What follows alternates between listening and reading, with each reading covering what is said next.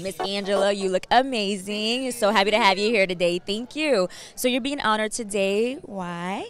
I guess they think I've made a difference in some way, so I'm just honored to be a part of it. I think very quickly media has meant the world to me, and fortunately some of the things that I've said have resonated with the community and with other people globally, so I'm just grateful for the opportunity. And how are you feeling, like being here amongst your peers and just like taking in all of this? Yeah, great. I look forward to going inside. I haven't seen everybody yet, but I look forward to it. It's a great audience out here already, folks congregating to get in. So. Yeah. And what does being a coach creator mean to you? I think a lot. I think historically, at least for Black folks, we have been on the cutting edge of all types of paradigm shifts. We talk about cultural appropriation quite a bit in this country, and it's because what we do is so bad and so amazing. And so for me, I'm excited to be counted in that number.